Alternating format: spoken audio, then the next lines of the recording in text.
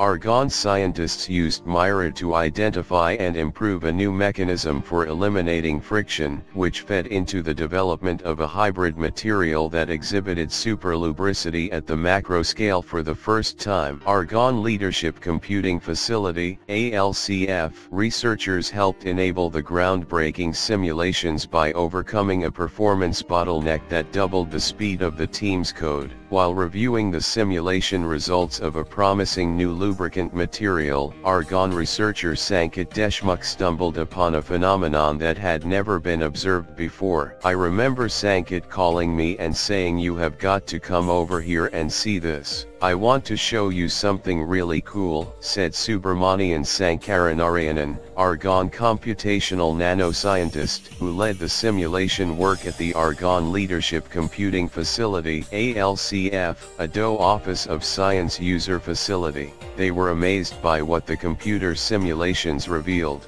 When the lubricant materials graphene and diamond-like carbon (DLC) slid against each other, the graphene began rolling up to form hollow cylindrical scrolls that helped to practically eliminate friction. These so-called nanoscrolls represented a completely new mechanism for superlubricity, a state in which friction essentially disappears. The nanoscrolls combat friction in very much the same way that ball bearings do by creating separation between surfaces, said Deshmukh, who finished his postdoctoral appointment at Argonne in January.